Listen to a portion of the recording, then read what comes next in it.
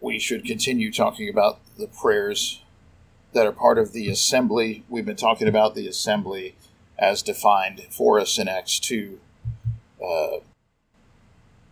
41 down to 42, where the church was first established, and they devoted themselves to four things: the apostles' teaching, the fellowship, the breaking of bread, and the prayers.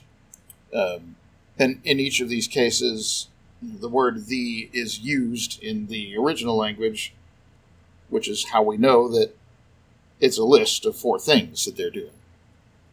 So we have spoken some about the teaching, we've spoken some about the fellowship, which includes the contribution, and we'll speak about the breaking of bread. But today we're talking about the prayers. The prayers, which is a thing that they are devoted to. One of the things the church did, that is, the assembled saints did, was to be devoted to prayer.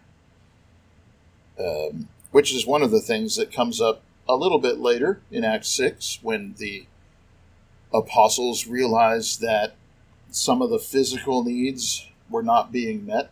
In particular, some of the widows were being overlooked in the daily distribution. And told the congregation, it's not right for us to give up preaching the word of God to serve tables. We're going to appoint 7 husbands from among you to this matter, but devote ourselves to prayer and the ministry of the word. So the apostles, if you will, in this sense, in the office of the elders of the church, are devoted to prayer and to ministering the word. The deacons are devoted to ministering the needs of the saints. So this is telling us that prayer is a work. It's not, the sole domain of the elders by any means, but prayer is work. It's effort. It's time. And so when we talk about how the assembly is praying, we're not necessarily talking about how you as an individual pray in private, wherever you may be, at home or whatever. We're talking about the assembly and the fact that Acts 2 said they were devoted to the prayers. So we got to define, how did they pray as an assembly? One of these is what he said here. The elders are devoted to prayer, and that's telling us that it's a work and it takes effort and time. And before we get into it, I want to present to you a warning in Matthew 6. The warning against vain repetition. Matthew 6, verse 7 and 8. When you pray, said Jesus, do not heap up empty phrases as the nations do. They think they will be heard for their many words. Do not be like them. Your Father knows what you need before you ask Him. And this is not this, I think very often people think of Catholicism and all the repetition, or sometimes they'll think of some of the Eastern religions with their chants and meditation. There is that repetition aspect to it. That's true. And it is heaping up empty phrases. But it's not either the sole domain of the Gentiles, as Jesus said. Don't do it this way. Don't be like them. That's because you could do it that way, and you could be like them. And so I would say, we have to take a lesson from this, that we should pray, for example, we should pray for the sick. We have members of our congregation who are sick. Right? But we shouldn't pray for the sick. And for the sick. Give them health. And next topic. No. You need to be more specific than that. Right? That's the thing. Those are empty phrases, perhaps. You have to beware of the vain repetitions, and the way to do that is to be specific. I think the lesson that I took from this, from my own study of the matter, looking at these passages, bringing together how the assembly prayed, The lesson I take from this is that the answer to many of our problems, whether that's a failure to pray as we ought, or to pray for things not appropriate, whatever it might be, the answer to these problems is specificity. What are you asking God for? Why are you talking to God? Vain repetition is a thing. You got to ask for something specific. And we can get down to those specifics. It's not hidden from you. And we're not talking about being invasive of people's privacy or personal lives or anything of this nature. But you do have to be asking for something, and it has to be clear what that thing is that you are asking for. Right? This is what we're shown, or a conclusion I have drawn from these passages. So come with me to 1 Timothy chapter 2. One of the things, and we'll also go to Revelation, but one of the things that we are called to pray for is all people, the nation. That's a specific. Which goes down through 7, and I'd like to read it. 1 Timothy 2, 1 through 7. First of all, I urge supplications, prayers, intercessions, and thanksgivings be made for all people, for kings and all who are in high positions, that we may lead a peaceful and quiet life, godly and dignified in every way.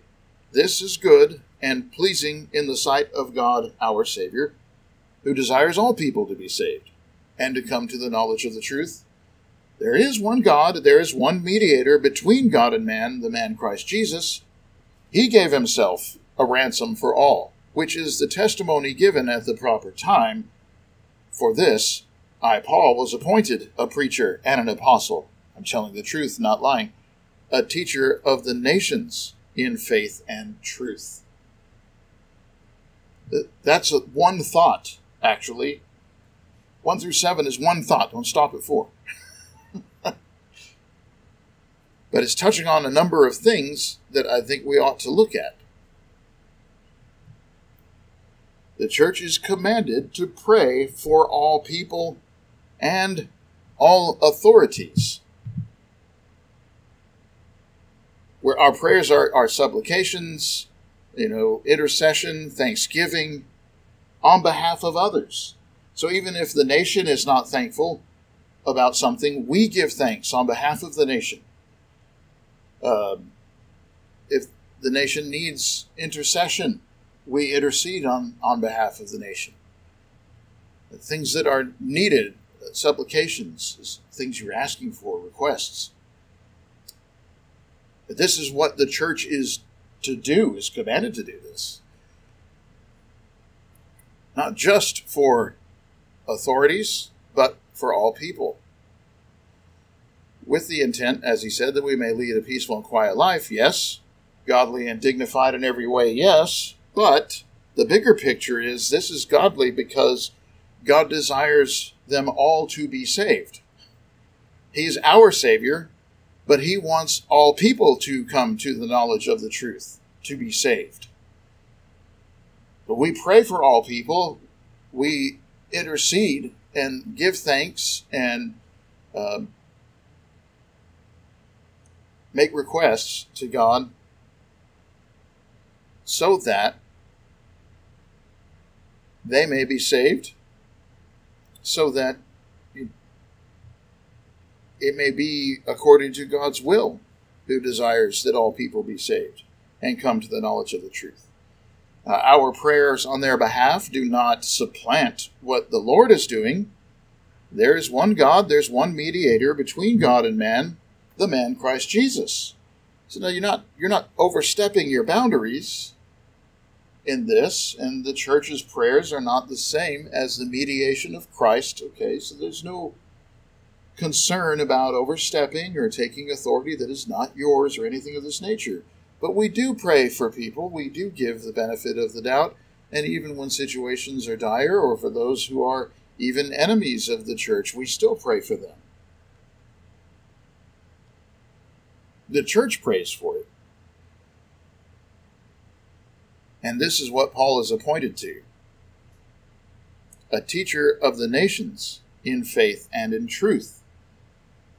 So God desires for them all to be saved. And if we want to be teachers of the nations the way that Paul is setting an example as a teacher of the nations in faith and in truth, well, we must also pray for the nations.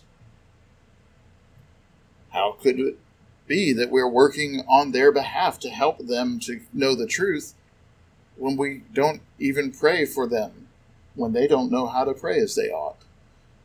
And so the church is part of that. It's part of the work of God to bring people to salvation and to knowledge of the truth. The prayer is part of that work. And in Revelation 5, 6 through 10, there is a scene in heaven where there is the Lamb standing as though it had been slain. This is Jesus, obviously. He went and took the scroll from the right hand of the one seated on the throne. That's clearly God. And when he had taken the scroll, the 4 living creatures, 24 elders, fell down before the Lamb, each holding a harp and golden bowls full of incense, which are the prayers of the saints. This is a spiritual passage. These are symbolic things, not literal things. But the symbolism, I think, is fairly clear.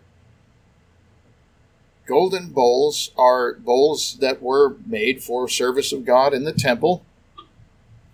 These are full of incense, which was burned in worship to God. But the incense is the prayers of the saints. So that's making rather plain that we're not talking about literal incense, literal harps. It's talking about the worship that goes up to God, and the prayers of the saints go up to God. And these who are in the heavenly throne room, whoever they are, sing a new song. Worthy are you to take the scroll, to open its seals too. For you were slain, and by your blood you ransomed people for God, from every tribe, language, people, and nation. And you've made them a kingdom and priests to our God, and they shall reign on the earth. See, our mediator is worshipped in song and in prayer. The prayer is the incense that rises before the Lord. And he, by his blood, ransomed people from every tribe, language, and nation. We also are praying on their behalf. We are the kingdom and priests. We reign on the earth because we've overcome the world. We're not subject to the same fears that everybody else is subject to, the fear of death. Because we're Christians, we've overcome the world. We reign. We are the kingdom and priests. We reign in this world because we're able to help other people. We can pray on their behalf. God listens to us when we pray. It's not to say he can't hear the prayers of the unrighteous, but it's to say our prayers are definitely answered because we're ordering our prayers according to his will. And we pray on their behalf. We have that power.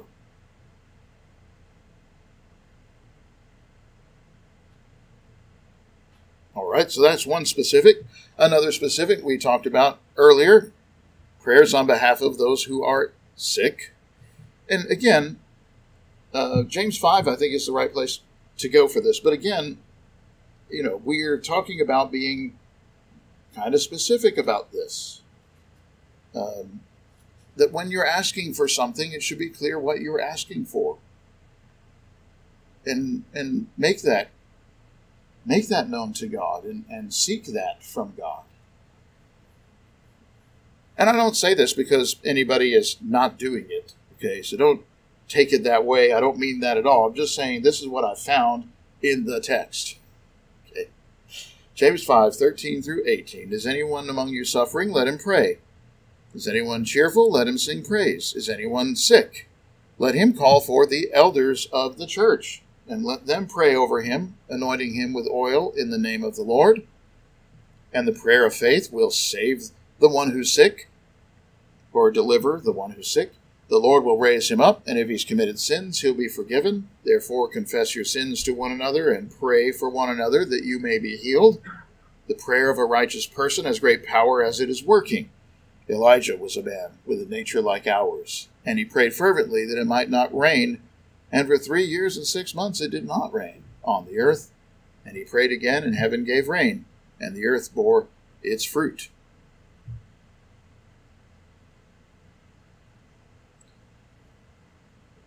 that is the illustration that is intended to support the idea that you pray for the sick, that they be healed. Now, I realize that people usually say that this is about miraculous healing by the Holy Spirit. But in fact, I find nothing miraculous implied or required for this passage to be understood.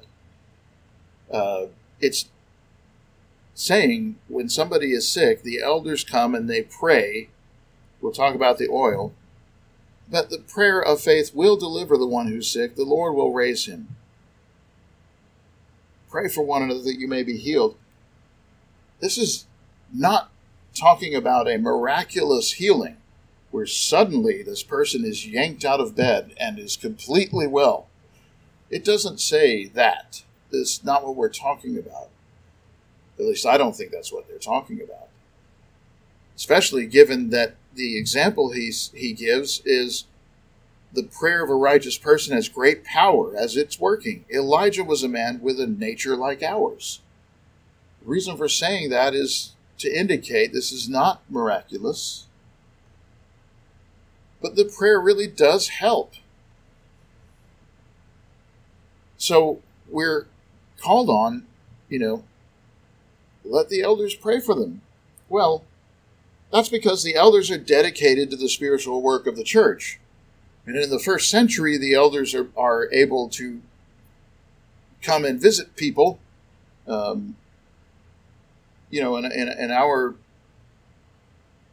whatever this is in our society today, typically elders are not fully supported by the church, and unless they are retired, they can't just come to you on any given day. They may come after work during the week, but whatever that is, they'll come and they'll pray. It doesn't have to be just the elders. He's saying, if you're suffering, pray. If you're cheerful, sing.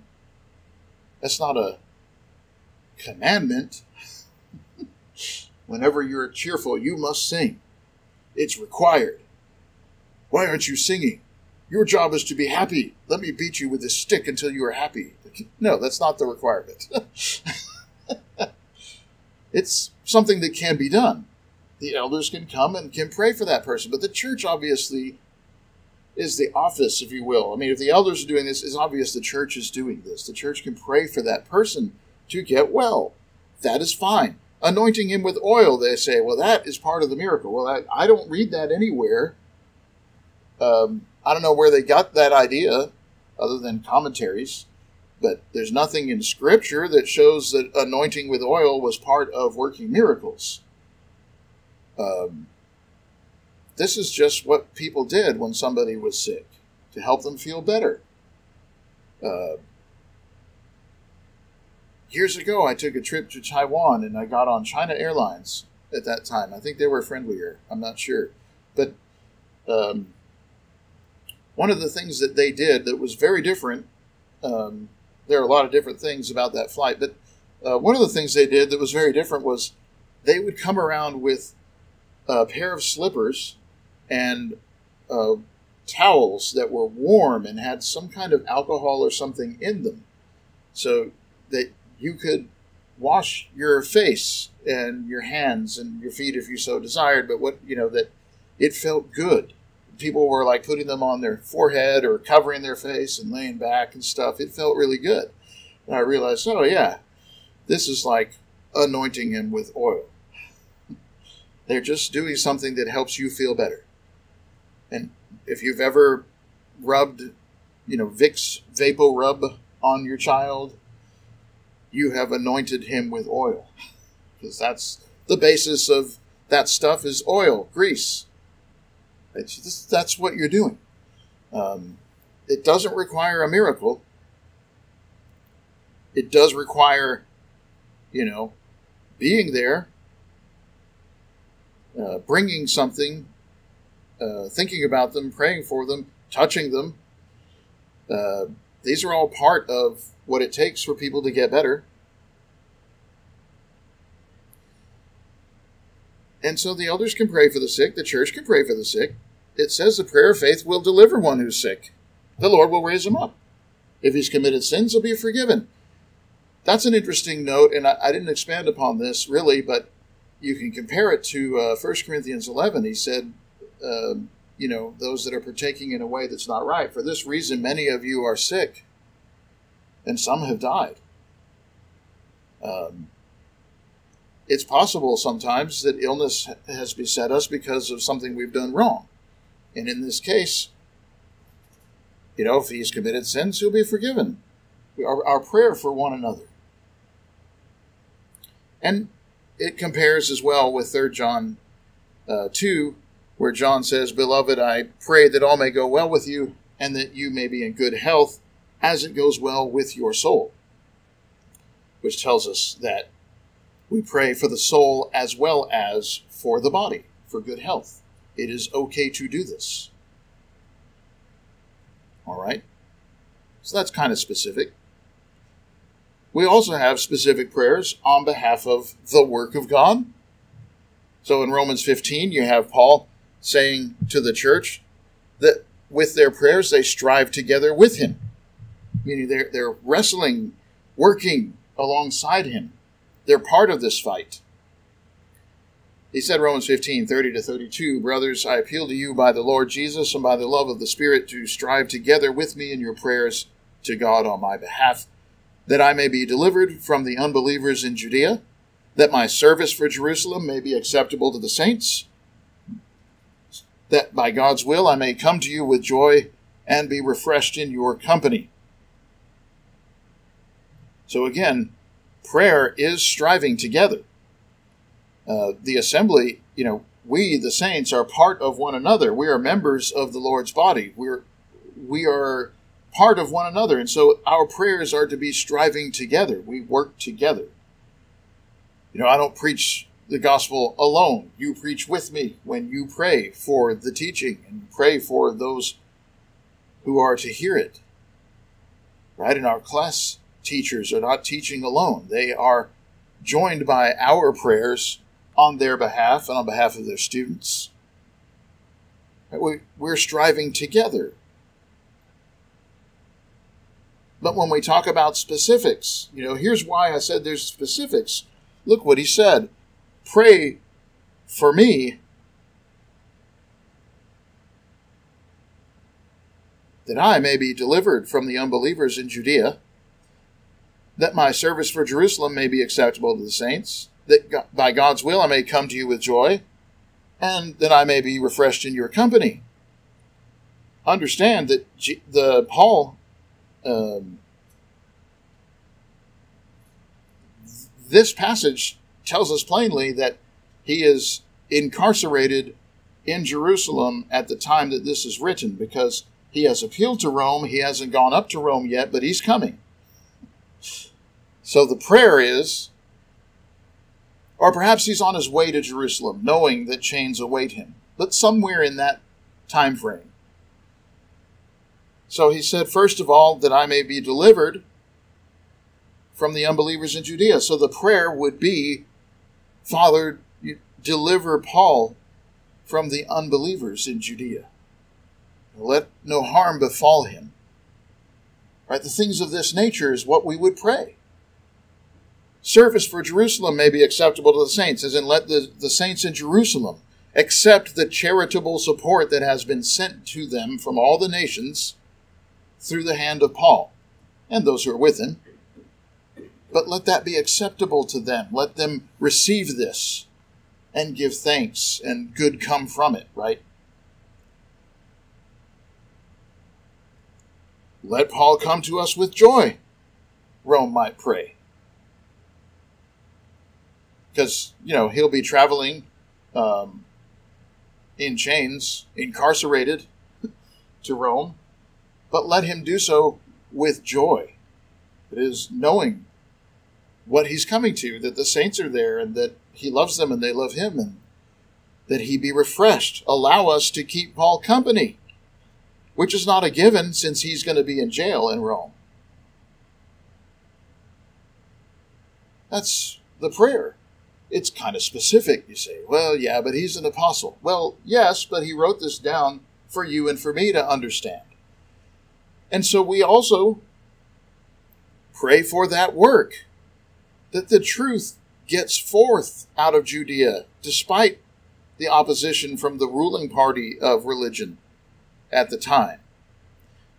That the work that was done in bringing all of this money together to help the saints in a time of famine works out well. That, that God's apostle, Paul, can be safely transported to Rome and continue to do the work there. And these are things that we pray for as the church. We also pray on behalf of those who are doing the work. And you say, well, I thought that's what Paul said. Yeah, I understand. I mean, you had to make a break somewhere and, get your own lesson if you're going to be like that, Acts 12 is one place where we are being specific about praying on behalf of those who are doing the work. In this case, in Acts 12, about that time, Herod laid violent hands on some who belonged to the church. And it did please the Judeans, so he did some more of it. Peter, in this way, was kept in prison. Verse 5 tells us, but earnest prayer for him was made to God by the church. And you remember, perhaps, and if you don't, you can read it. It's in Acts 12. That God delivered Peter from jail. He came and knocked at the door while they were all inside praying. And I'm like, who is it? Well, you could have known it was Paul. No. But still, that it was Peter, excuse me. But still, they were praying for him, and that's fine. Paul's in prison. They prayed for him to get out of prison. And he did, and he lived beyond this and was able to write 1st and 2nd Peter. They probably had already written 1st Peter by this time, but he was able to finish out 2nd Peter. Okay, and then in Philippi, Philippi supported Paul. They're the only ones who sent support to him while he was traveling in Greece. So he tells them in Philippians 1:12-13, I want you to know, brothers, what has happened to me has really served to advance the gospel. So it's become known throughout the whole imperial guard and all the rest that my imprisonment is for Christ. So he's in Rome. He's in jail at Rome. This is telling us also that the Roman prayer that we read about was answered. He did come to them in safety.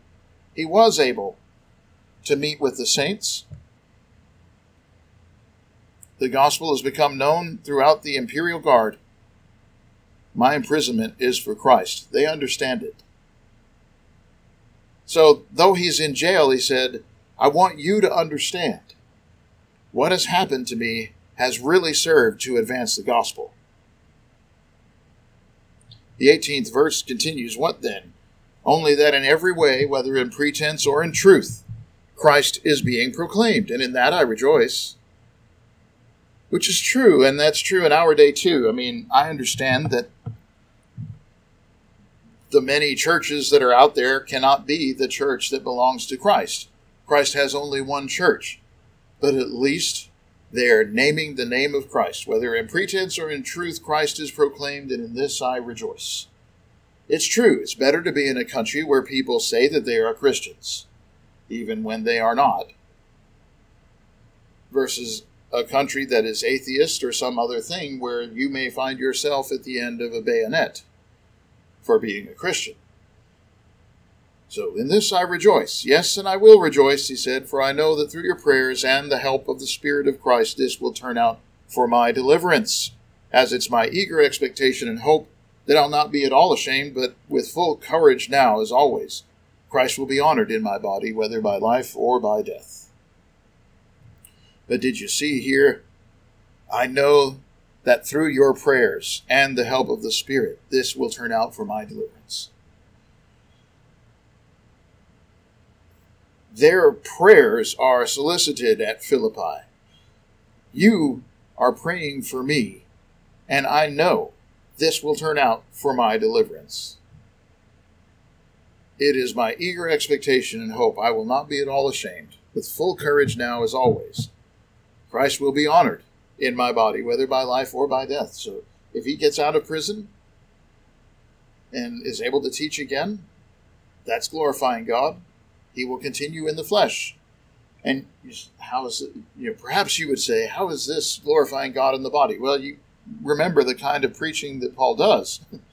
How he ends up stoned to death, dragged out of cities, let down the wall, shipwrecked. How many horrible things happen to them. So yes, that's in the body. Or if Rome executes him, which history tells us is what happened, he nonetheless is not ashamed. He nonetheless has full courage, and that the prayer of the church is answered, that Christ be honored, even if by death. So we pray, and we pray kind of specifically about this. That's what I'm getting at.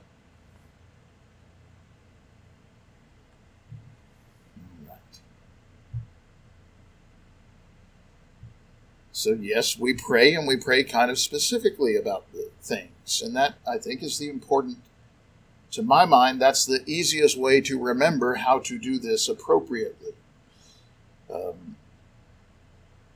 We're asking God for things, and he listens to us. We are his children in this world. The nations don't know what to pray for or what to ask for, as they should. We do know, and we pray to benefit them as well, on their behalf and whatever else might be going on. And we pray for one another. So it is important, there is privacy, I know, and there's individual lives. I understand that, and that's fine. But balance that with the need, that is, the church needs to pray for its membership. We need to know each other. I always remember one of the older sisters at Woodmont in Fort Worth who would talk to me whenever I would visit while I was in college and ask what's going on in your life and what are you thinking about and what's happening.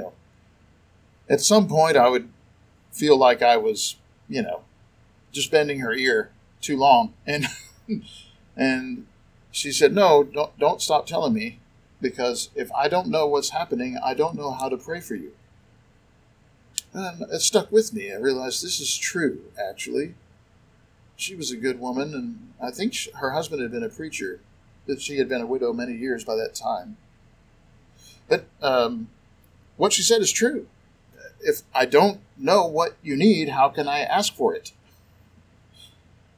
And don't you want me to go to God on your behalf in prayer? Not taking the place of the Lord, I understand that. I'm no mediator, I'm not perfect, but Elijah had a nature like ours and prayed. We can pray in justice, we can pray in faith, as he said, knowing that good will come of this. As Paul said, whether by life or by death, there's no guarantee of a miracle. There's no guarantee of any specific physical outcome. But we pray, and God's will be done, and benefit come, one way or the other. So maybe that is a useful thing. I hope that it is.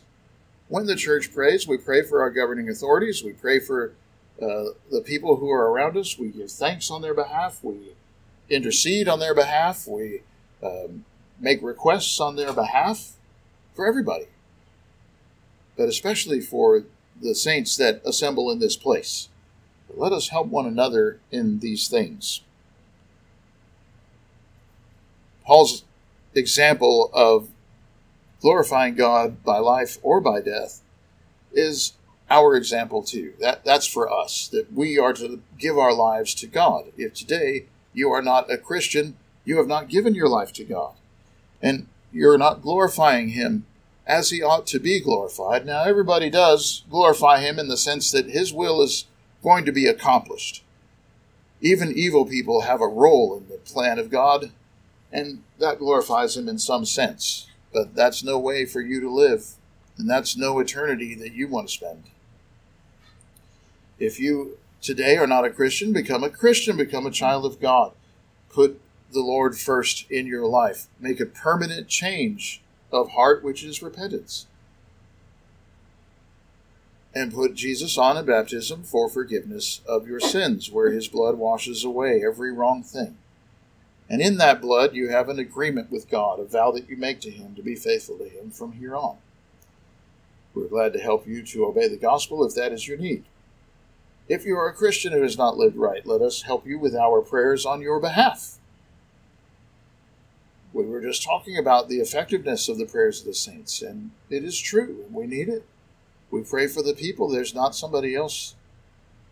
This is the church. We are the assembly. So let us take hold of our responsibility and our privilege and address our Father in prayer. If you need our prayers, if you need to obey the gospel, let that need be known by coming to the front while we stand and sing the song selected.